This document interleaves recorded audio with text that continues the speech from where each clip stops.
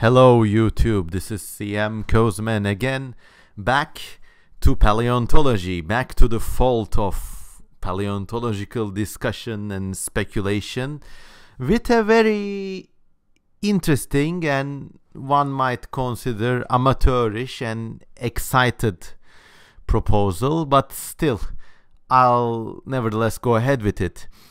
My question is, in the light of the very recent shuffling of the classification of dinosaurs by Barron and friends, could it be that some of our theropods may not actually be theropods? Now, this is still obviously confusing to you, and I will have to warn you that even though I will try to keep things easy to understand, you will need some sort of paleontological introduction to be able to fully grasp the proposal I am making here. So please consult the references I've provided in the links below, and without losing much time, let's go. Okay, the new proposal of dinosaur classification, as you might know, completely upended our view of how dinosaurs are organized. Instead of ornithoscelians on one hand and theropods and sauropods in another branch, now we have theropods and ornithoscelians in one branch, and on the other branch we have sauropods, but also some very strange early theropod-like things called Herrerasaurs. Okay, so now that's what got me thinking. Why do we assume that, of course, assuming that this new 2017 version is really canon, is really a reflection of how evolution progressed, why do we assume that the Herrerasaurs died out in the early Triassic? Could it be that some later animals, which we take to be theropods, could it be that these animals are actually descendants of the Herrerasaurs?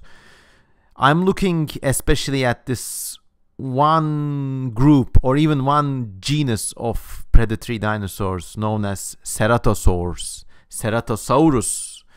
So could it be that the Ceratosaurus, which we take to be a strange kind of big theropod, is actually a Herrerasaur descendant?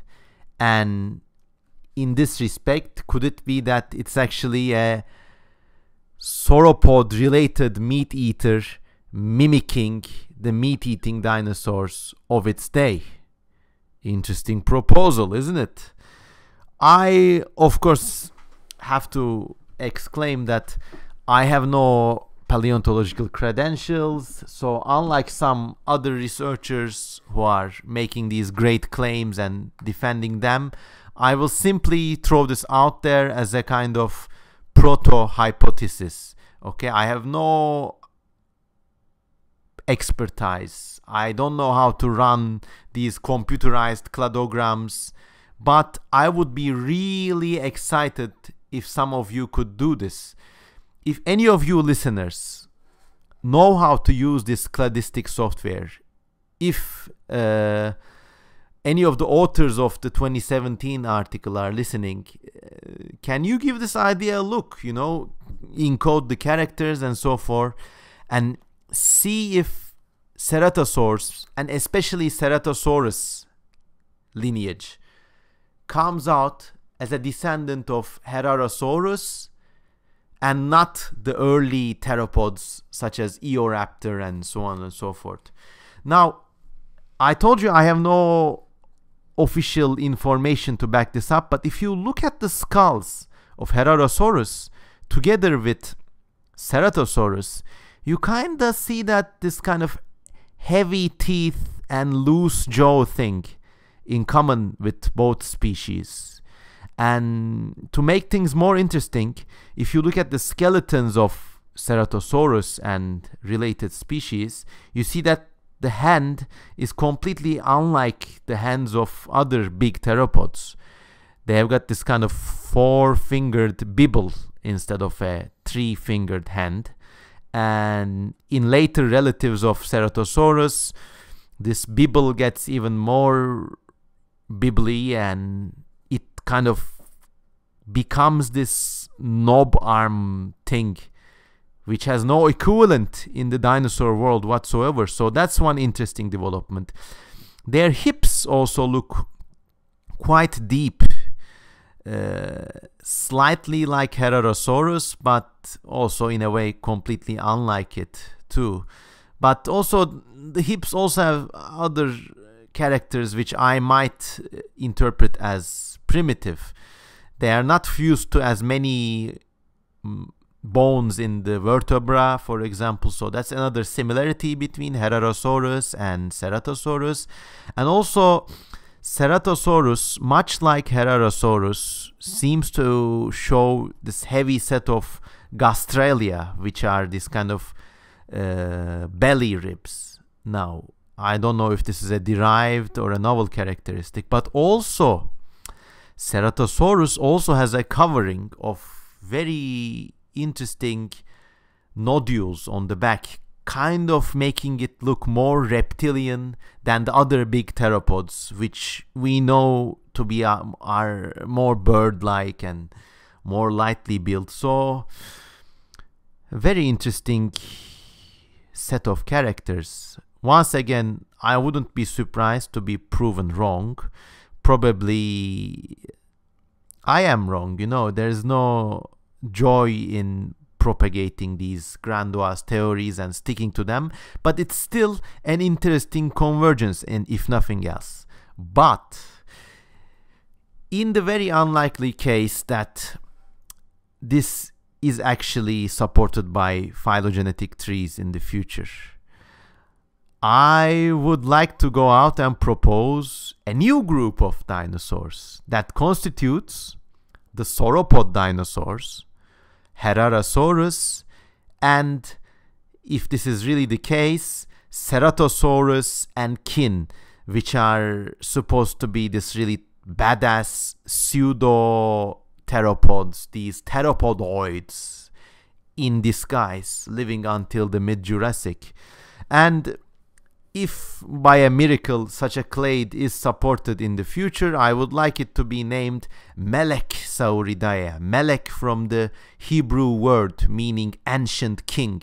And this would be a completely badass lineage of mystical and ancient and badass dinosaurs. Big plant eaters that shake the earth, small predators, and descended from that a last gasp lineage of big predators in the form of Ceratosaurus and relatives, Melech Sauridae. Completely badass and a really kind of enticing theory, isn't it? I think this is one of the main things that drove people into paleontology, and this is one of the main things that drove people into this kind of really wild, unscientific tangents. I mean, there are certain vagabond researchers out there who support completely unfounded phylogenies, saying, yeah, pterosaurs are lizards and so on and so forth. And it's the sense of noticing something that no one else has noticed. It's the sense of bringing a novel perspective into an ancient and mystifying chaos. I think it's understandable how these vagabond researchers operate. Now, I will be no vagabond researcher. I will just say Melech Sauridae is a cool, very badass, but ultimately sketchy hypothesis. But if any of you are listening, please run the characteristics, see if such a tree is supported, and if it is supported, I want this clade to be named thus. And that would be my drop of contribution to the swirling ocean of paleontological name calling and stuff. So yeah, that's it. It would be interesting to note actually in previous ages, I'm talking about the 80s and the 90s, strange theropod-like groups were actually proposed. For example, I think some researchers were considering Ceratosaurus to be a big early theropod-oid, like an early dinosaur that coexisted with the theropods, and it was interpreted as a big kind of theropod-like thing. Ceratosaurus, look this guy up, but it turns out the skull material came from a tecodont, which was a kind of more crocodile type animal, and so Theropods were really not a thing. Later on there was another proposal, an early Triassic big meat eater, not an early Triassic, sorry, a late Triassic, early Jurassic big meat eater known as Aliwalia, but I don't know what happened to that either. And then there was something called Poposaurus, which didn't float at the end of the day either. But who knows? Maybe in the future they will really discover a big meat eater related not to mainline theropods but to Herrerasaurus and kin, and that might throw another spanner into the works.